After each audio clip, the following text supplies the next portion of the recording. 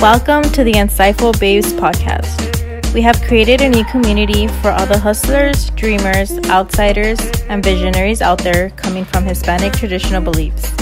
We've decided to share our entrepreneurship journey, our ups and downs, and hope to inspire, empower, and help others who are not being themselves because of fear or traditional beliefs. Maria Hinojosa dreamed of a space where she could create independent, multimedia journalism that explores and gives critical voice to the diverse American experience.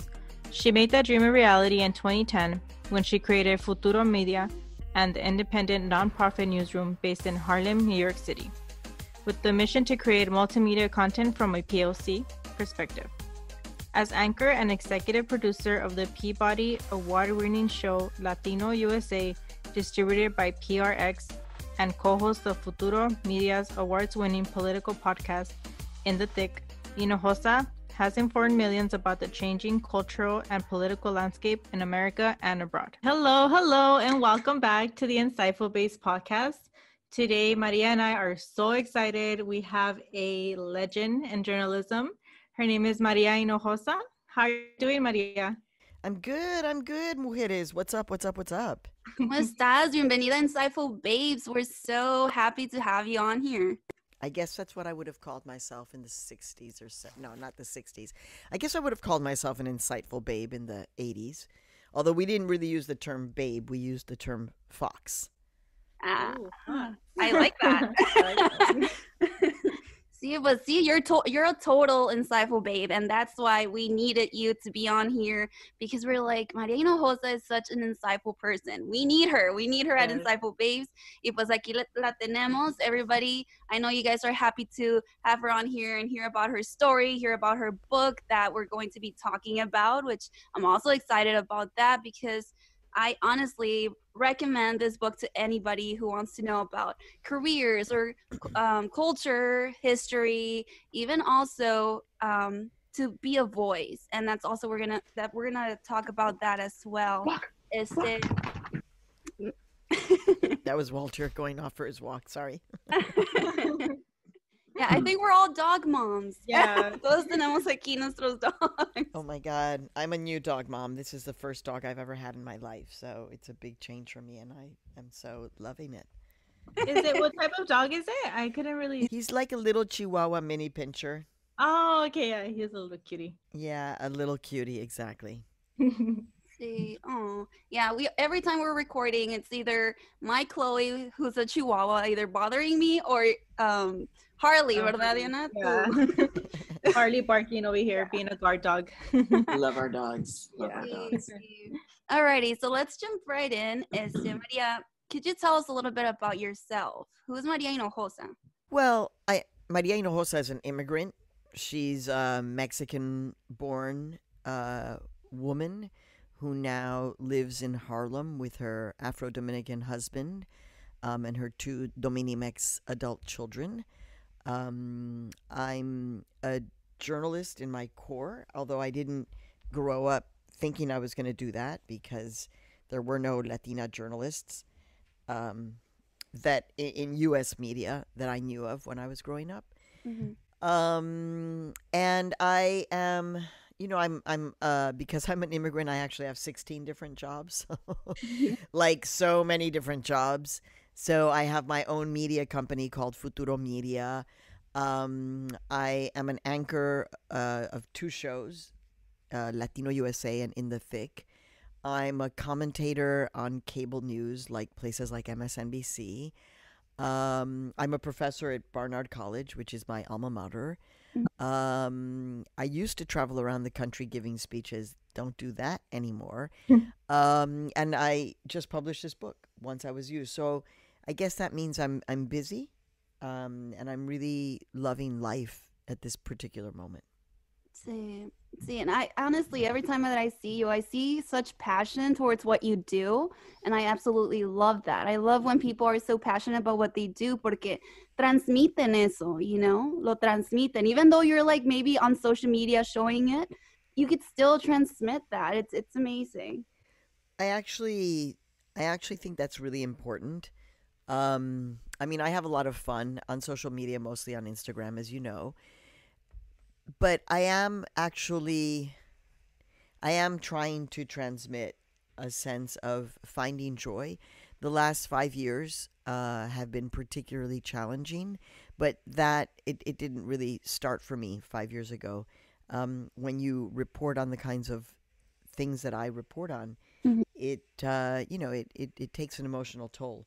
So, I've ended up in a place where I really try to focus on joy and gratitude as much as I can, even though I'm faced with pretty, difficult circumstance. Like today, I was in the middle of a meeting and I get a phone call from prison. Estrella is calling me from prison. Estrella is a trans woman Mhm. who is serving time in a maximum security men's prison in Texas. So, when Estrella calls, it's like, okay, let's get to the reality of what's happening. She's in a prison, maximum security. Mm. And even in our phone calls, we're trying to find joy. So it is intentional. So thank you for asking about that. Yeah, of course. Okay, Maria. So I want to know how you started being a voice in your life. I know Maria and I, both Marias. Tocayas. Tocaya. So I know Maria and I are just starting like our journey, and it's taken some time. It's taken a lot of like effort, and if I'm really introverted, I'm that shy, real little shy. So I know it's taken a couple of tries for me to just kind of get out there. But how would you say that you started being a voice in your life and in your career? Well, like I write in Once I Was You, I think what was key for me was when I understood the privilege that I had. And to me, privilege doesn't mean that being wealthy, because actually my dad was a medical doctor dedicated to research, so he didn't have a lot of money. We didn't have a lot of money, but I did have privilege. Like I did end up going to a really good private high school after having gone to public school. And so then I was like, whoa, these private schools, like, whoa. And then I was like, oh, well, entonces I'm going to take advantage of all of this. Like they have a pool, like they have a theater. Like, oh, I'm going to take advantage of this. And then realizing like, oh, okay, so this privilege actually means that I have a sense of responsibility. So that happened really in high school when I started really understanding that I didn't want to be a kid who just took everything that I was experiencing for granted. I was like, I don't want to be that person who's like, oh, I'm just taking. So I think that led me to the journey. And then when I got to college, I mean, it was the same thing. I was a young Latina in the Ivy League, and I was like, I'm going to do as much as I possibly can here. And part of what that led me to do was to then work on the radio, the college radio, because I was like, whoa, I'm never going to get a chance to work on a radio station anyplace else. Let me do it here. And that was the moment when, like you, Mhm. I would go on the air. I didn't know what I was doing per se. I was on a radio station that was heard 100 miles around New York City. So there were tens of thousands of people listening, potentially at any time. And I was just doing it. And I think at that point, when I became what we would call then a disc jockey, a DJ, Mhm. is when I was like, oh, wow, people are calling into the radio station and they're listening to what we're saying, and they're interested in the fact that I'm interviewing these Latino and Latina artists and activists. And I think that was the clearest moment. I was like, oh, you do have a voice. Mhm. You can use it to amplify our stories, and people actually want to hear this. And I think that solidified. But by the way, it's a journey, okay? That's the whole thing about writing about my imposter syndrome or my insecurities, is that it doesn't happen overnight. It's all part of the process. So I really commend you for doing what you're doing, because así empezamos, just like, okay, well, let me try this. I mean, that's the way you kind of have to do it. Same. And here at Insightfulbabes, we're always talking about being a voice, and the importance of sharing our stories. We grew up in a culture, right, where tradition is very important. And within that tradition, se nos ha enseñado, ¿verdad? Que especialmente nosotros los que somos de descendencia mexicana, se nos ha enseñado de no contar todo sobre ti, right? There's some spots, some things that you shouldn't be talking to others about. And I guess that's where it's so difficult for us to share our stories. So I want to know, did you struggle with anything, or did you bump into anything like that when you were writing this book? Because you were literally an open book and sharing everything. So when I knew that I was going to start writing this kind of work, I actually had a conversation with a great Chicana writer named Denise Chavez, who wrote Face of an Angel. She's just an amazing writer from New Mexico. And she had written a pretty revealing novel, actually. And I asked her that. I was like, ¿qué voy a hacer? Like, when I sit down and write, I know I'm going to have to write about these things that happen in my family. And I don't know. And she said, ¿sabes qué? When you sit down to write, you really can't be thinking about that. It may pop into your mind, but it really cannot be the primary thing on your mind as you're thinking. She was like, you just have to be truthful to yourself and to your experience. I mean, look, this is hard. It's not easy. I know that I'm able to do this because I've been doing it for so long. Like that voice that you asked me about. Well, that was in the 1980s when I was doing college radio. So I've been doing this for a while. I've been working on getting comfortable with owning my voice. And I think that has everything to do with how you end up writing a memoir like this, like Once I Was You. You cannot write a memoir and be half truthful. Like if you're writing about, the way I was writing this book, I was like, okay, los recuerdos, what do I remember? What was the difficult stuff? And that's where all of us as young women, the whole issue of sex and sexuality and our vulnerability, our lack of conversation around this, all of this is a part of growing up, especially if you're Latina growing up in the United States. Right. It's a big part of the And so I was like, oh my God, well, I'm just writing about this because I just got to write about this. I mean, when you write, you're not writing. I mean, I know my editor is going to see it, but I'm not writing thinking, well, everybody's going to read this version. Yeah. By the way, there was a lot that was in it that was quite intimate that got cut out. Oh, yeah. In fact, an entire boyfriend gone. Oh, which was a really important part of my life because he was not such a positive relationship. And so he actually took up a lot of time and space in my life. And in the book, I was kind of working that out. And then when we had to cut out 100,000 words, my editor, Michelle Herrera Mulligan, is just fabulous. And she just is surgical. He was gone. He's gone from the story. And it's okay. But I just think that when you're writing like this, you cannot think about that filter. Having said that, not everybody can do it. I understand it's really challenging. Right. How do you deal with like any negative backlash from the book or anything negative that people might have to say? How do you deal with that? Dude, I gotta tell you, so far, backlash? No. Let me think for a minute. Déjame ver. Negative? No. Dude, Wow. I feel like I'm gonna curse myself No, because I'm like, espérate un segundo. Has there been? I mean, I really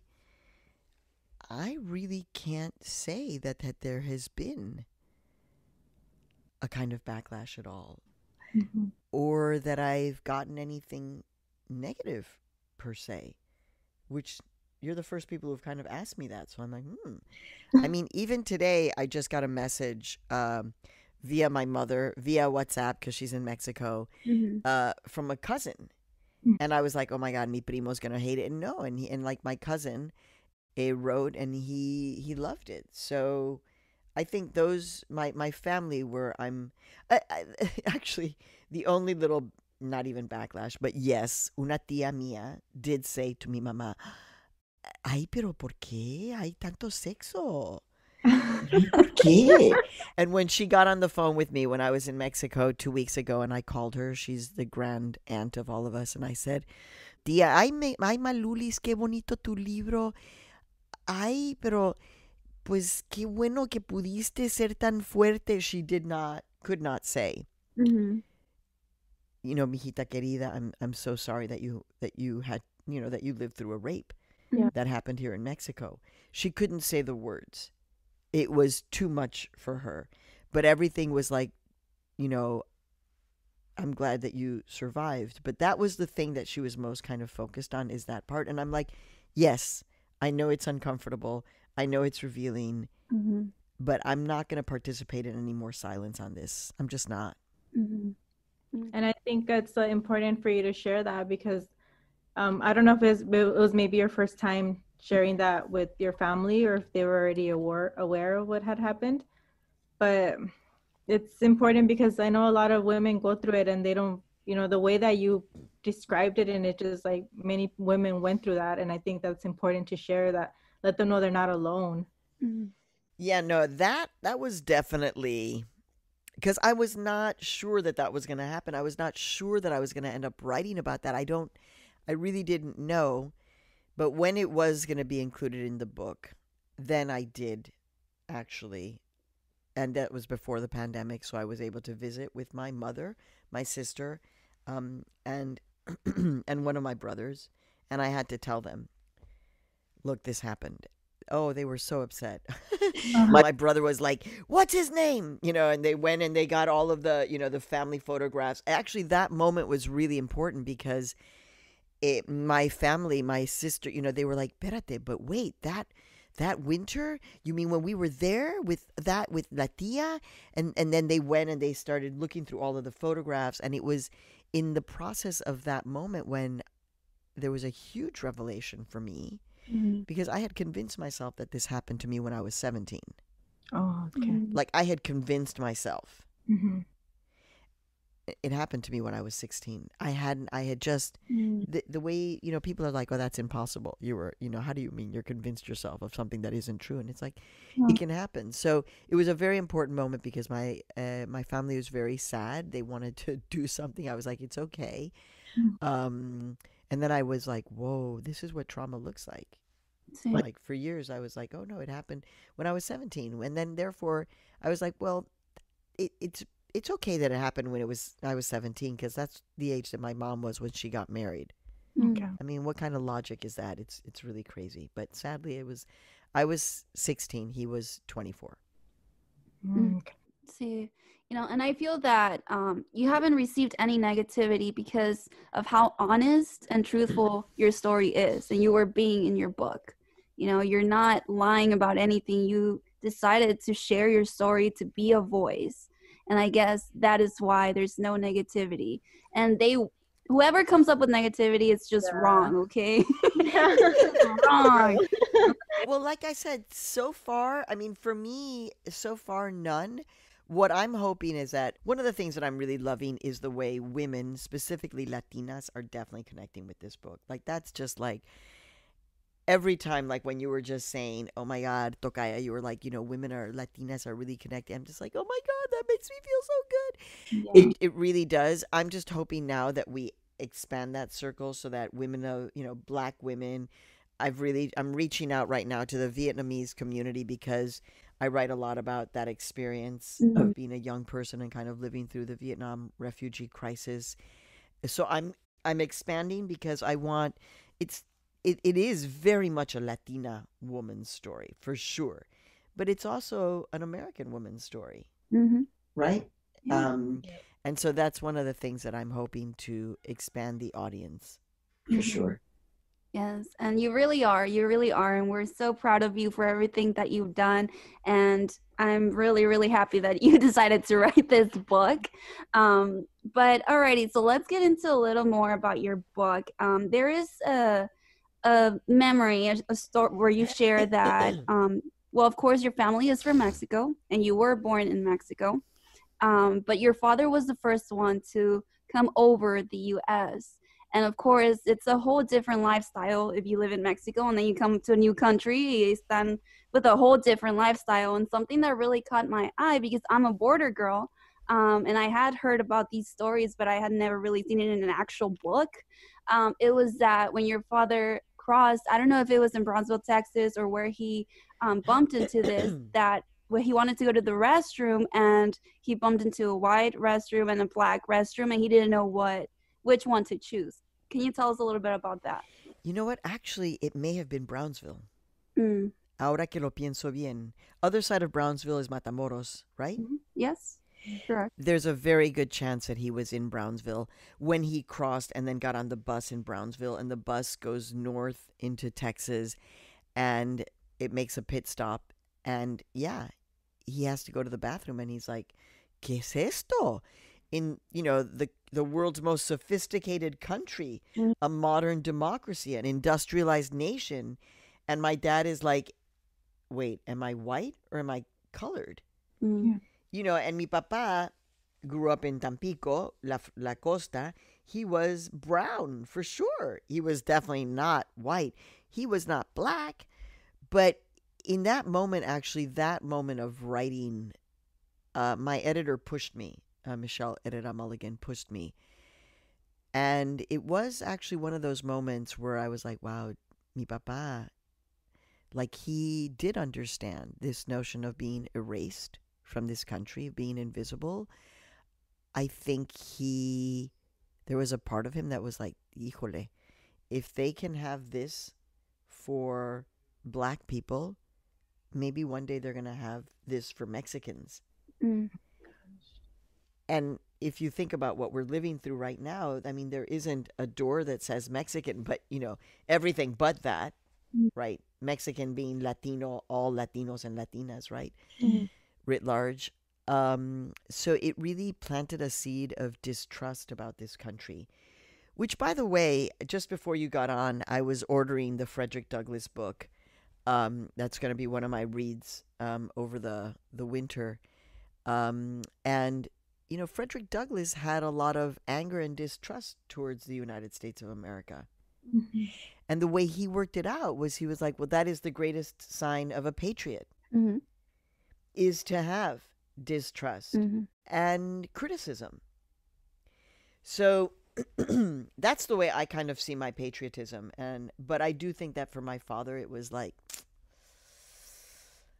it was a tough pill to swallow, because on the other side of that, my dad also, his dream position in life, you know, to become a medical doctor dedicated to research to help to create the cochlear implant that would help people who couldn't hear if they wanted to hear. Mm-hmm. That was his dream, and he made that happen. But the distrust was there, and I think it's something that Latinos and Latinas, we have to talk about. Yeah. With love. Mm-hmm. Yeah, because I even feel when I read that part and he was describing how he must have felt, sometimes it even, like at times, if you go to certain areas, wherever you live, there's certain areas that there's obviously going to be more Hispanics, but then there's more areas where there's more white people, and or, you know, vice versa. But sometimes when I go to certain areas and I feel like people are looking at me strange still, even in this time and age. So it is a little scary, you know, you come to another country wanting to start a new life, and then you see something like this that you're like confused about. Must have been. Well, I mean, you're talking to me from where, mamita? You're in El Paso, am I right? Well, I'm from El Paso, but right now I'm in California. Ah, bueno, pues El Paso is always in your heart. Yeah. And so we know about El Paso. Yeah. We know about, like, El Paso, you know, your home has been a laboratory for many things, but it was a laboratory for hate, you know, where we saw that. Óyeme, and that was a hate crime directed at Mexicans. Yeah. Straight up. Mm-hmm. So, yeah, so my father, like many, you know, was right. And that just means we have more responsibility to speak up, own our voice, take up space, do what you're doing. That's what we have to do. Yeah. There was a question, Diana, that you had about the time you described, Maria, in your book, that you felt like an outsider. All the time. I know. Yeah.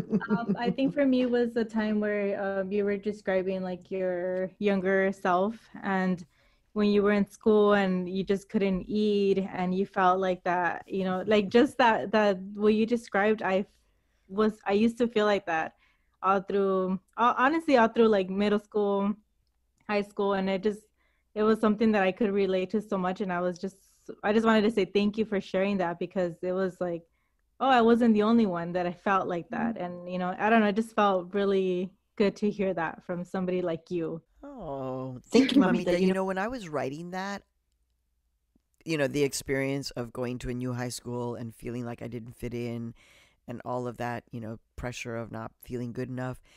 And as I was writing, I was like, damn, girl, you were having panic attacks every morning. I didn't know, we didn't have words for it.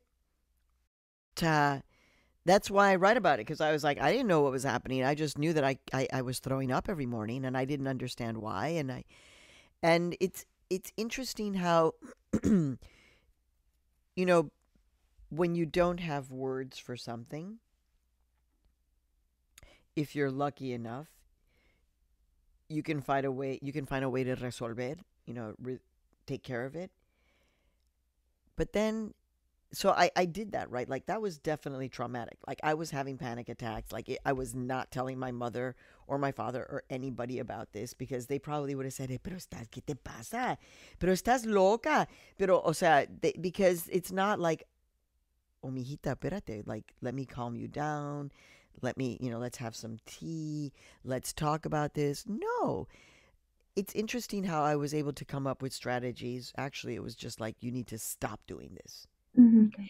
But I was able to survive through that. Also, like, survive, like dealing with, surviving a rape. Like, we didn't have the words for it.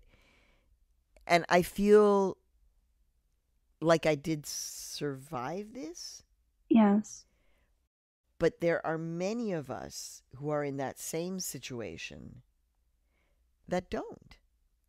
That just like they can't pull out of the panic attacks in the morning. Mm-hmm.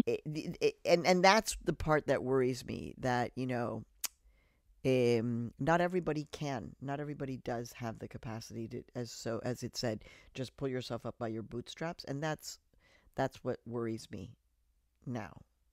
What would you say that really helped you? In what part of it?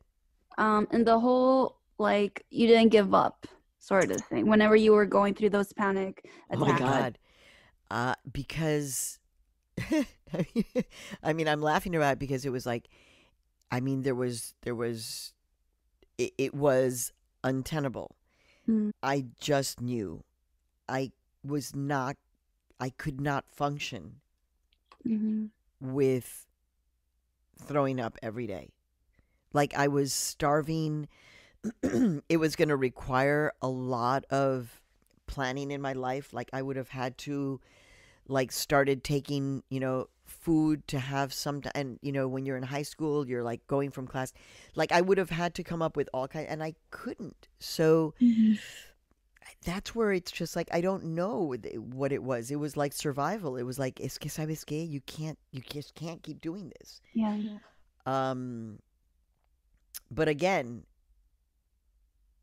I'm happy that I had I don't even know if I want to call it strength. It was like I had some tools Mm-hmm. to figure this out. But there are a lot of young people, young women who don't have the tools.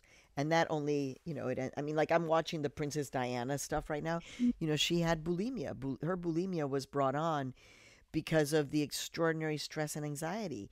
It's a weird manifestation, some people might think, but it exists. And many Latinas actually, I wouldn't call it an eating disorder. That's not what I had. I had a manifestation of anxiety. Mm-hmm. But again, I was able to take control of it. So many people cannot. And that's where it's just like, me da mucha pena. But I was not. I had to be honest. And so I'm really glad that you recognize that. No, I had to be like at this point in my life, no tengo pelos en la lengua, la verdad. Mm-hmm. Jane Fonda, who actually, as you know, wrote a blurb for my book, took a picture of herself with my book. Like, I'm like, okay, Jane, this is like amazing. Jane Fonda recently was on her Instagram saying something like, look, I'm 83 years old. Like, what are they going to do to me? Like, I'm going to die soon. So what are they going to do? Kill me? She's like, that's why I'm not afraid of doing anything at this point. And I'm kind of like, I feel you. I mean, I'm not 83, but I'm not afraid, especially not afraid to talk about things. Absolutely. And I think we could all learn from that, and as long as you push yourself to be a voice and to, because you never know the person that might be going through the same thing you are, and, you help that other person, like just how you helped me, relate to you. And I feel more at peace about, even if it was years ago, then I thought I healed from that. But then when I heard you, like I read your book and I heard that, I'm like, wow, like I actually feel better now. Like I actually feel fully okay with going through that. I'm so glad. I can't remember if, did I include this stuff about my SATs? Maybe not. I can't remember. But, I had horrible scores on the SATs. Horrible. And that was another trauma that I just carried around for so long until I was like, nah, me importa. Like, I did terribly on the SATs. ¿Y qué? Sí. Pues ya pasó, ya pasó. Ya pasó. ¿Qué le hacemos? Yeah. No, and, I like everything that you have shared. It's so refreshing to know, because you can actually see the importance of kind of finding those stories so that you know that you're not alone, because at times we feel that we are alone, de que pues yo soy Latina, or mi familia es esto, la tuya no, so I'm the only one, but it's not true. Yeah, no. And the thing is that Latinas, okay, very specifically Latinas, and we talked about this a bit in terms of how Latinas are really powerful consumers. So we really need to be running shit. Like we need to be taking our cues from Black women.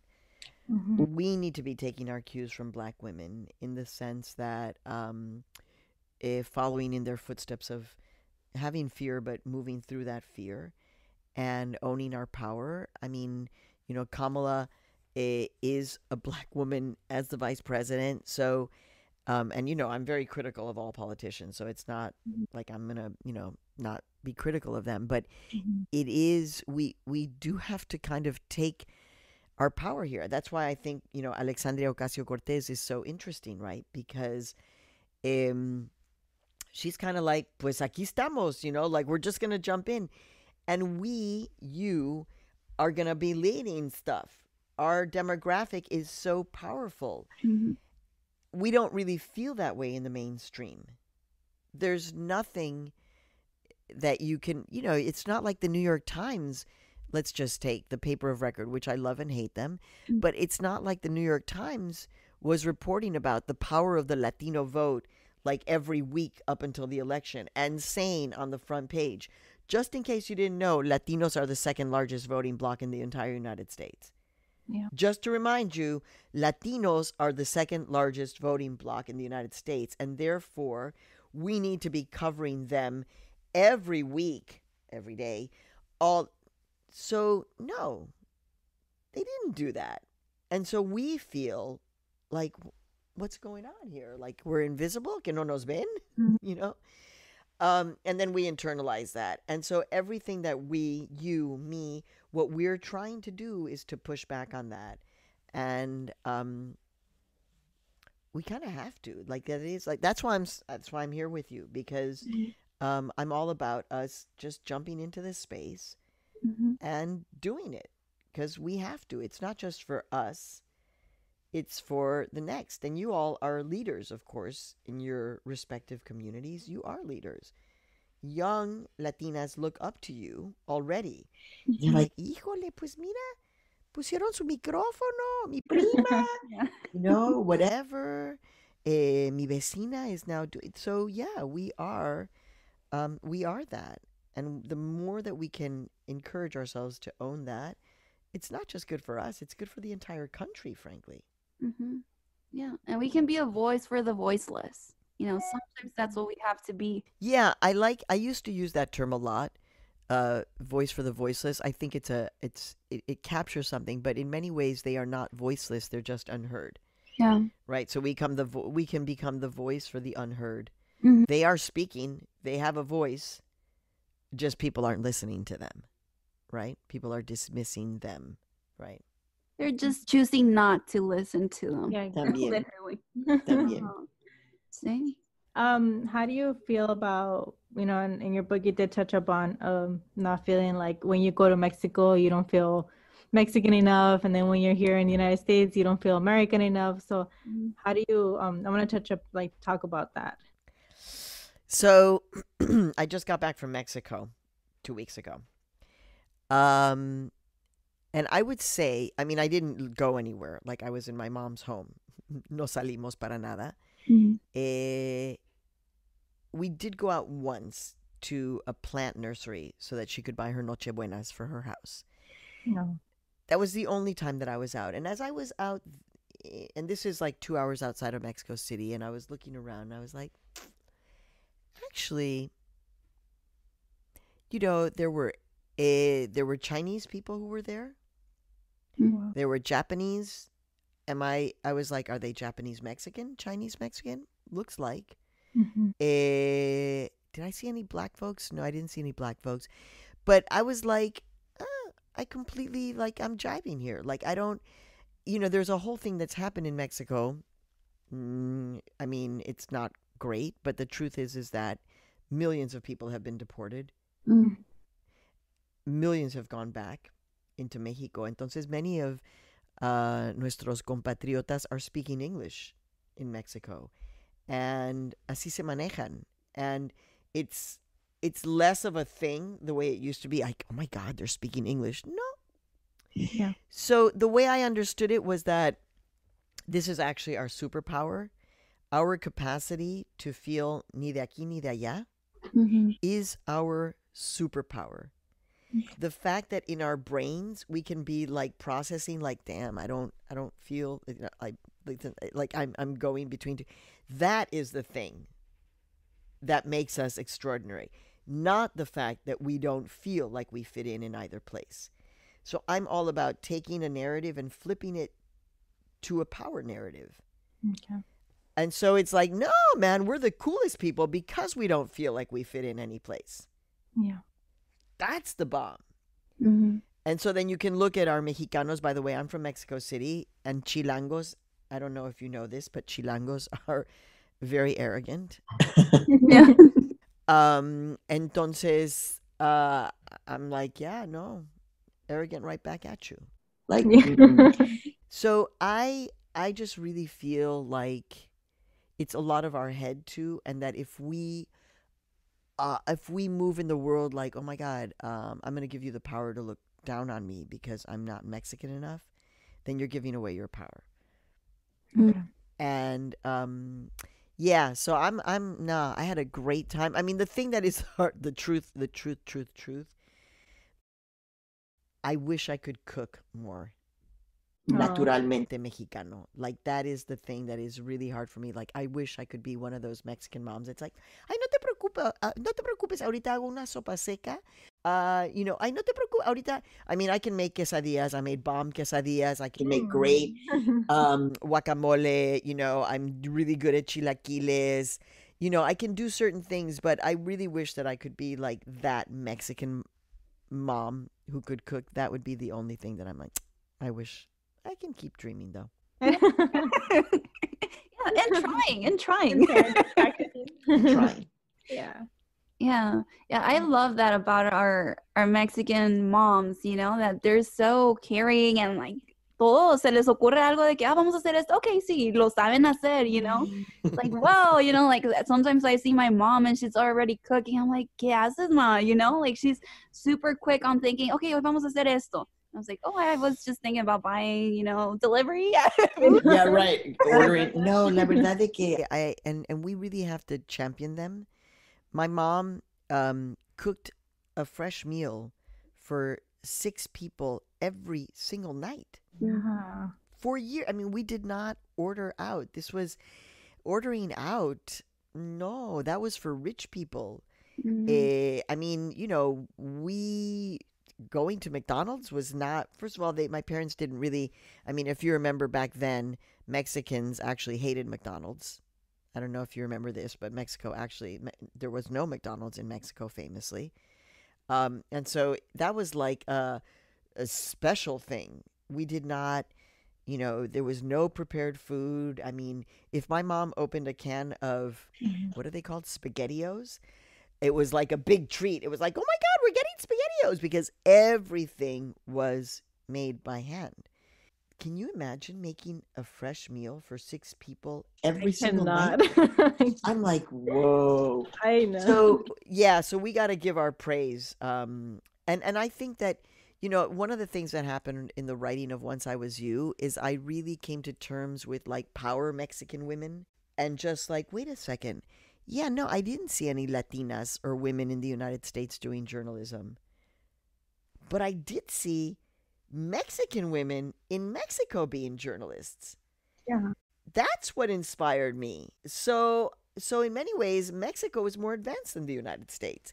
And Mexican women, even though there is this whole, we're virginal and we're respetuosas and we're calladitas and all that. Yeah, well, you know what? What about las soldaderas or las Adelitas? They were revolutionaries. What about Sor Juana Inés de la Cruz, who was a rebel in the 1500s? What about, Jovita Hidar from El Paso, great journalist in the early 1900s, who was a badass. What about Frida Kahlo, who was openly bisexual and a communist? So Mexican women, actually, our panoply of who we are is much broader than we give ourselves credit for.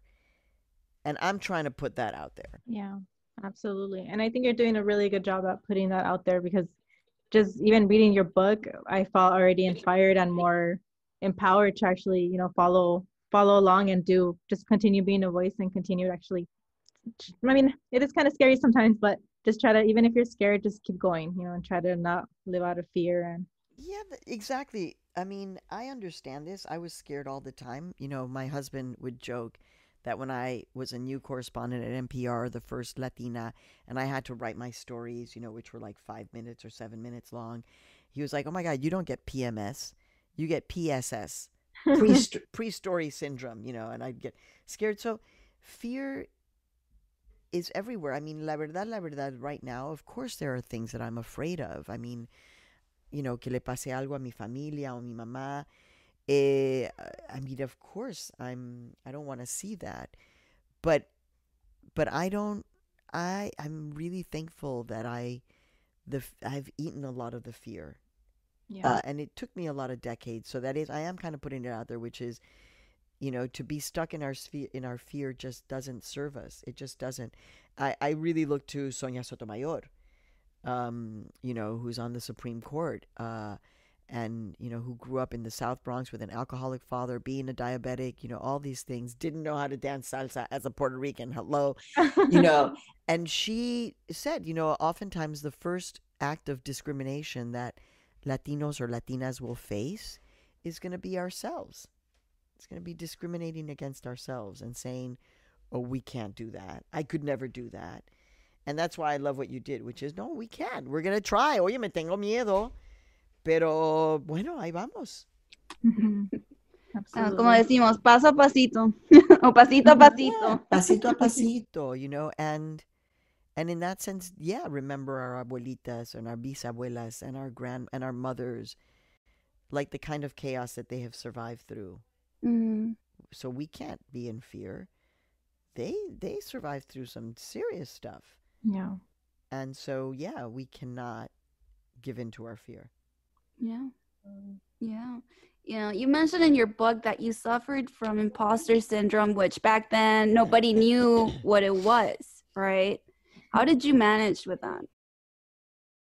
Well, when the imposter syndrome really I was able to manifest it and talk about it, was by now I was in therapy. I had taken a job at NPR as the first Latina correspondent. And I remember seeing my therapist, Andaye, and just saying to her, oh my God, they're going to find out. And she's like, what do you what do you mean they're going to find out? I'm going to say, oh my God, se van a dar cuenta de que I really can't write. Again, every script, it was like, oh my God, I can't do this. I can't do this. And I, she helped me to begin to recognize, like, well, so what is your greatest fear? My greatest fear, I had a recurring nightmare of an elevator falling. That was the way my imposter syndrome manifested. I haven't had that nightmare in a long time, like long time, but used to be kind of often. And she would say, okay, let's just say that you're in that elevator and it dips and you fall with the elevator. Okay, you've fallen, you've survived. You're down on the ground. What are you going to do? And I was like, what are you talking about? She's like, okay, you're in the elevator. You've fallen. You've hit the ground. But you survived. What are you going to do? And I was like, get up. And she was like, exactly.